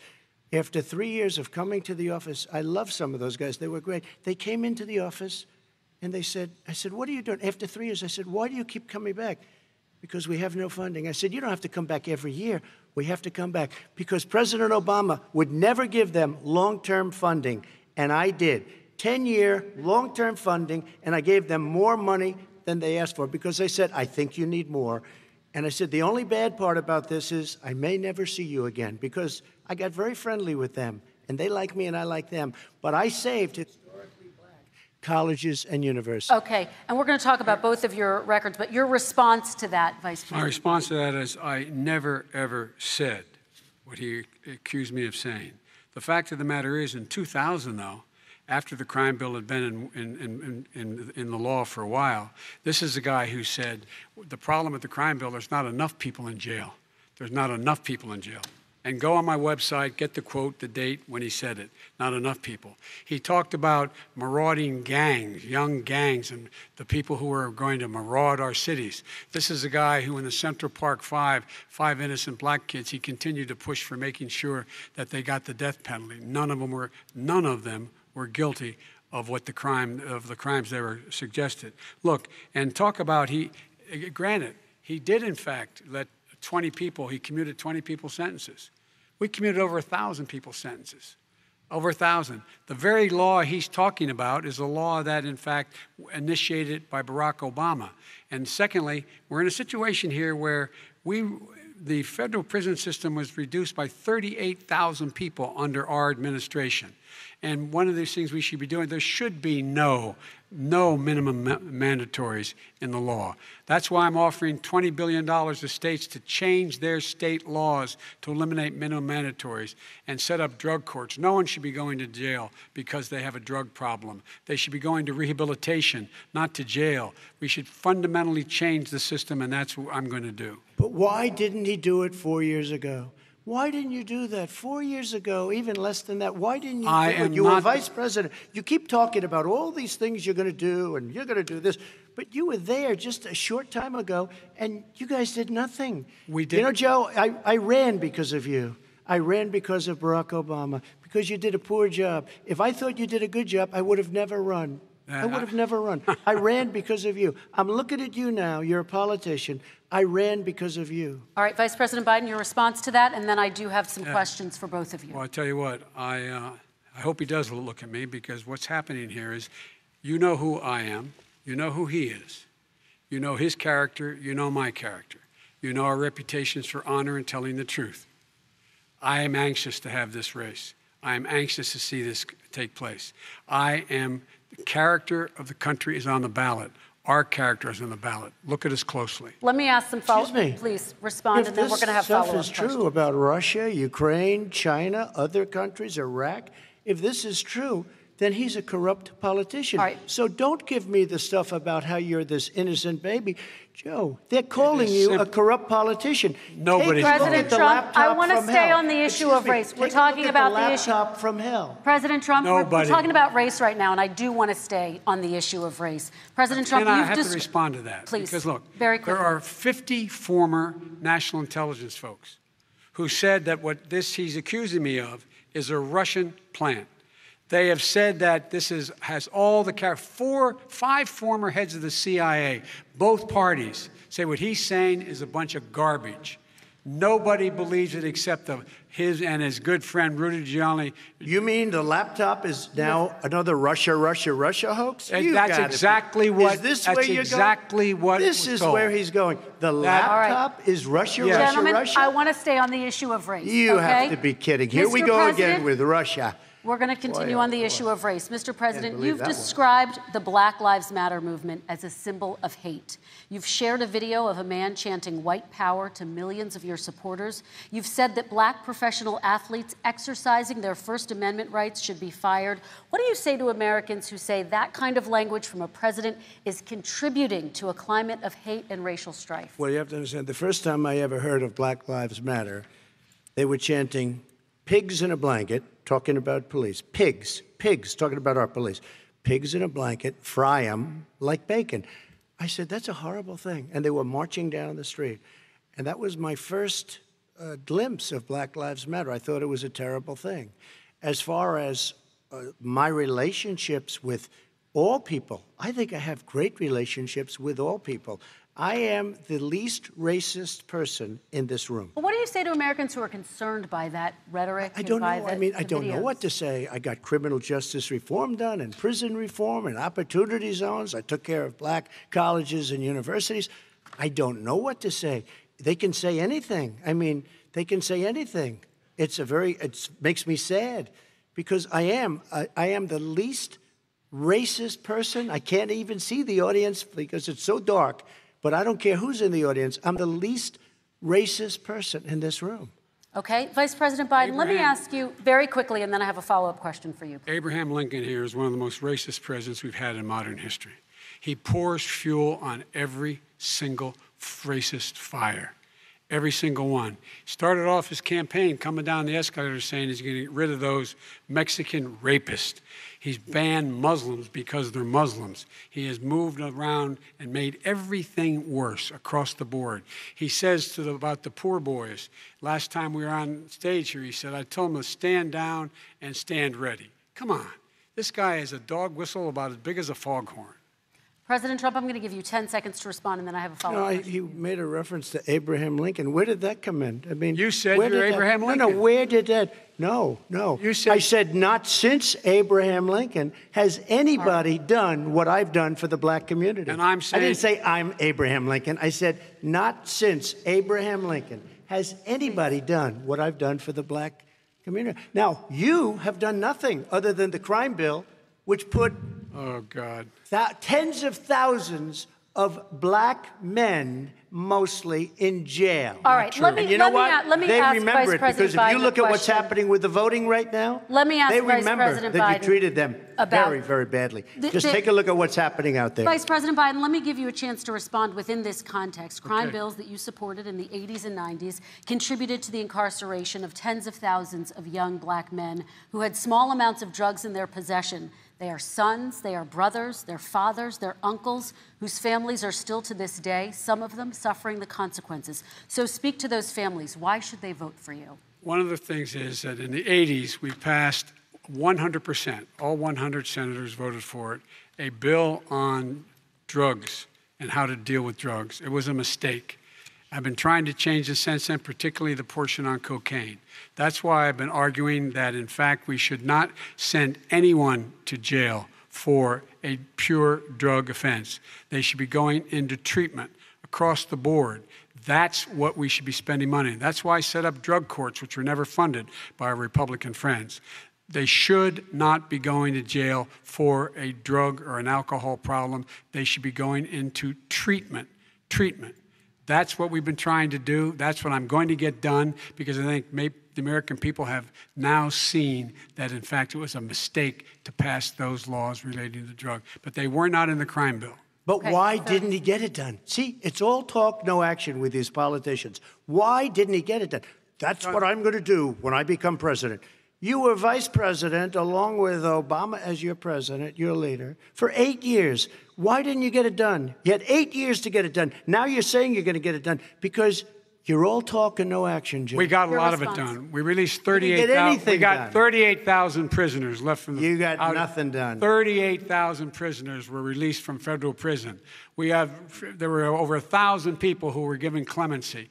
In fact, we're the ones that put in the legislation saying we could look at pattern and practice of police departments and what they were doing, how they were conducting themselves. I could go on, but we began the process. We lost an election. That's why I'm running to win back that election and change his terrible policy. I just asked one question. Why didn't you do it in the 8 years, a short time ago? Why didn't you do it? You just said, I'm going to do that, I'm going to do this. You put tens of thousands of mostly black young men in prison. Now you're saying you're going to undo that. Why didn't you get it done? You had 8 years with Obama. You know why, Joe? Because you're all talk and no action. All right, Vice President Biden, and then we're going to move on to the next section. We had a Republican Congress. That's the answer. Well, you Okay. got to talk them into it, Joe. Sometimes All right. you got to talk them into it. We're going to move on to our next section, Like I which did is with criminal climate justice change. reform. I had Okay. to talk Democrats into it. Gentlemen, You did what we we're running out of already done. time, so we got to get on to Okay. climate change, please.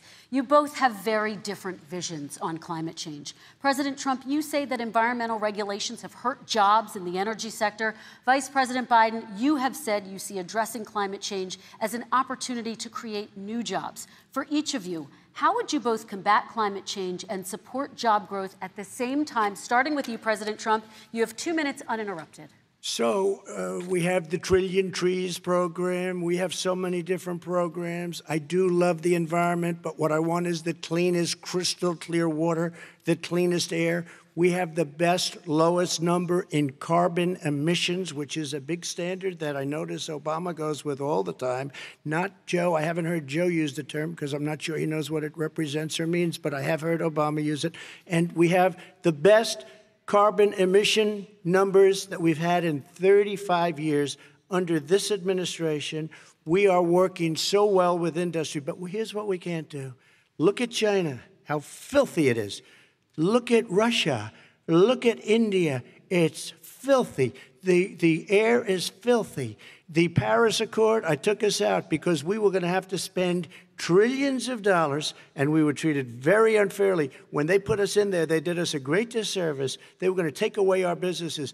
I will not sacrifice tens of millions of jobs, thousands and thousands of companies because of the Paris Accord. It was so unfair. China doesn't kick in until 2030. Russia goes back to a low standard, and we kicked in right away. It would have destroyed our businesses. So, you ready? We have done an incredible job environmentally.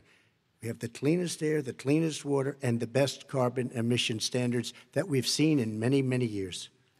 Vice President And we Biden. haven't destroyed our industries. Vice President Biden, 2 minutes to you, uninterrupted. Climate change and climate warming, global warming, is an existential threat to humanity. We have a moral obligation to deal with it. And we're told by all the leading scientists in the world we don't have much time. We're going to pass the point of no return within the next 8 to 10 years. 4 more years of this man eliminating all the regulations that were put in by us to clean up the climate, to limit limit emissions, will put us in a position where we're going to be in real trouble. Here's where we have a great opportunity. I was able to get both all the environmental organizations as well as labor, the people worried about jobs, to support my climate plan. Because what it does, it will create millions of new good-paying jobs. We're going to invest in, for example, 50,000 charging stations on our highways so that we can own the electric car market of the future. In the meantime, China is doing that. We're going to be in a position where we're going to see to it that we're going to take 4 million existing buildings and 2 million existing homes and retrofit them so they don't leak as much energy, saving hundreds of millions of barrels of oil in the process and creating significant number of jobs. And by the way, the whole idea of what this is all going to do, it's going to create millions of jobs, and it's going to clean the environment. Our health and our jobs are at stake. That's what's happening. And right now, by the way, Wall Street firms indicated that my plan will in fact create 18.6 million jobs, 7 million more than his. This is from Wall Street.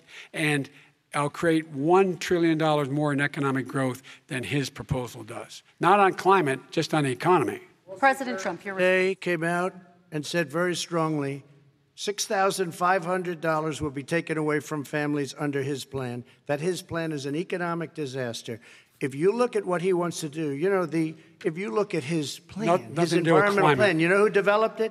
AOC plus 3. They know nothing about the climate.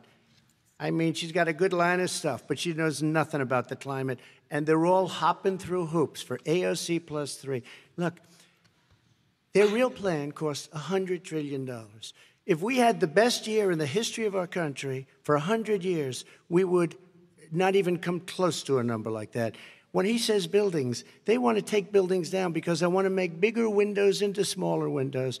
as far as they're concerned, if you had no window, it would be a lovely thing. This is the craziest plan that anybody has ever seen. And this wasn't done by smart people. This wasn't done by anybody. Frankly, I don't even know how it can be good politically. Right. They want to spend $100 trillion. That's their real number. He's trying to say it was 6. It's $100 trillion. They want to knock down buildings and build new buildings with little, tiny, small windows.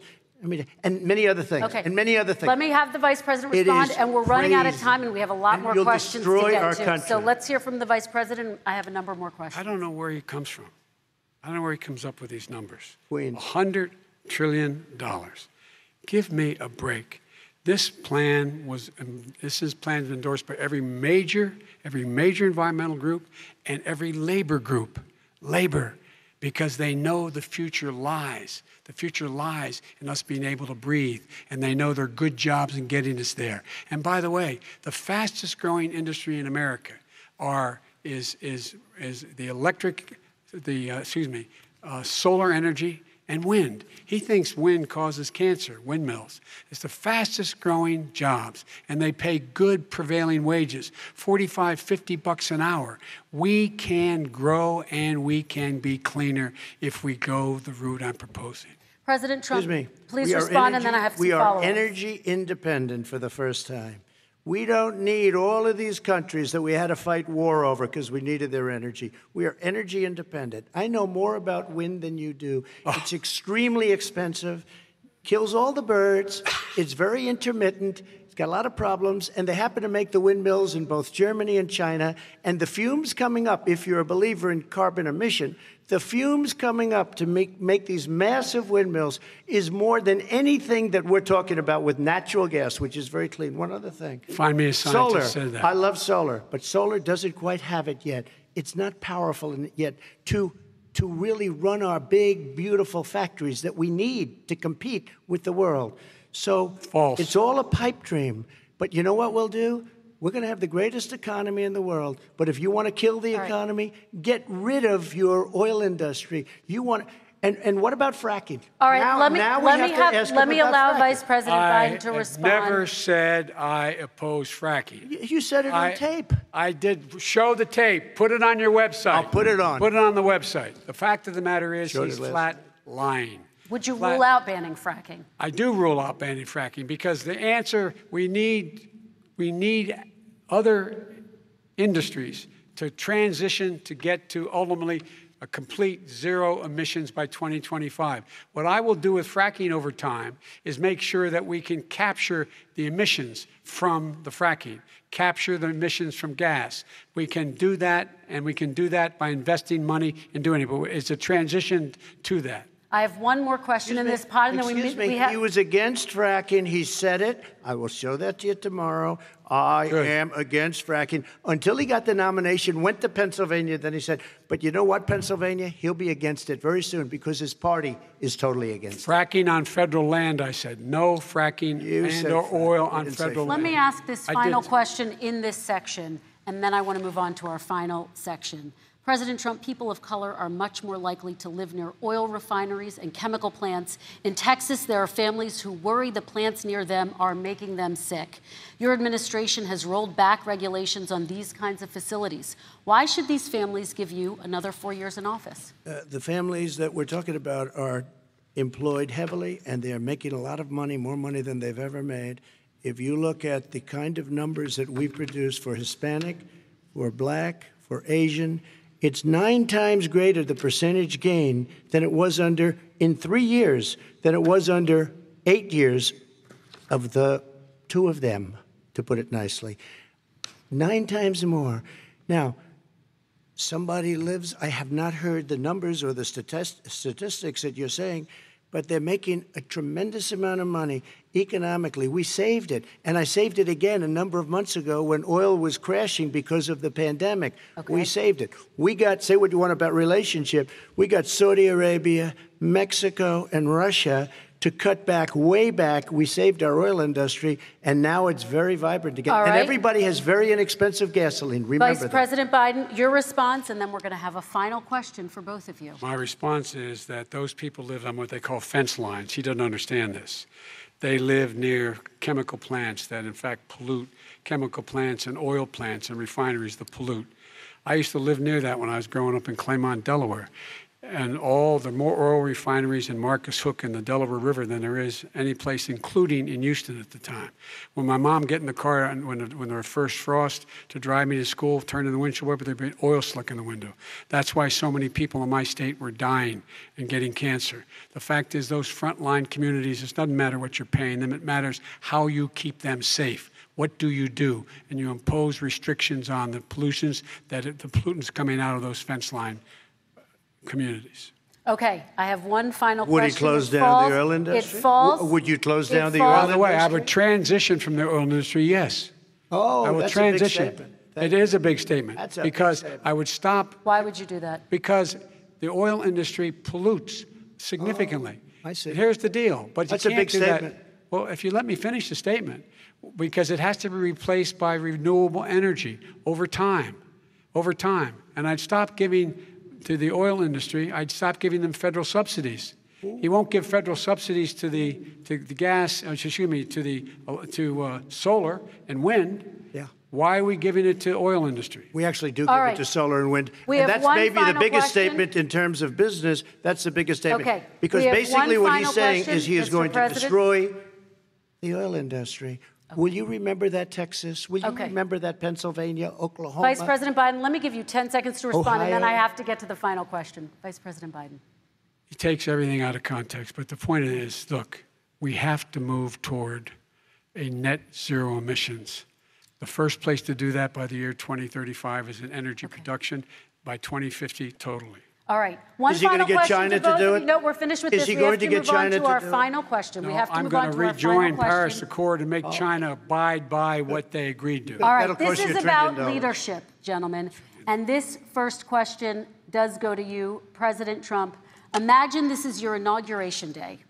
What will you say in your address to Americans who did not vote for you? You'll each have 1 minute, starting with you, Mr. We have to make our country totally successful as it was prior to the plague coming in from China. Now we're rebuilding it, and we're doing record numbers, 11.4 million jobs in a short period of time, et cetera. But I will tell you, go back. Before the plague came in, just before, I was getting calls from people that were not normally people that would call me. They wanted to get together. We had the best black unemployment numbers in the history of our country. Hispanic, women, Asian, people with diplomas, with no diplomas, MIT graduates, #1 in the class. Everybody had the best numbers. And you know what? The other side wanted to get together. They wanted to unify. Success is going to bring us together. We are on the road to success. But I'm cutting taxes, and he wants to raise everybody's taxes, and he wants to put new regulations on everything. He will kill it. If he gets in, you will have a depression, the likes of which you've never seen. Your 401ks will go to hell, and it'll be a very, very sad day for this country. All right. Vice President Biden, same question to you. What will you say during your inaugural address to Americans who did not vote for you? I will say, I'm an American president. I represent all of you, whether you voted for me or against me. And I'm going to make sure that you're represented. I'm going to give you hope. We're going to move. We're going to choose science over fiction. We're going to choose hope over fear. We're going to choose to move forward because we have enormous opportunities to make things better. We can grow this economy. We can deal with the systemic racism. And at the same time, we can make sure that our economy is being run and moved and motivated by clean energy, creating millions of new jobs. And that's the fact. That's what we're going to do. And I'm going to say, as I said at the beginning, what is on the ballot here is the character of this country: decency, honor, respect, treating people with dignity, making sure that everyone has an even chance. And I'm going to make sure you get that. You haven't been getting it the last 4 years. All right. I want to thank you both for a very robust hour and a half, a fantastic debate. Really appreciate it. President Trump, former Vice President Joe Biden, thank you to Belmont University for hosting us tonight. And most importantly, thank you to those watching tonight. Election Day is November 3rd. Don't forget to vote. Thank you, everyone, and have a great night. Thank you.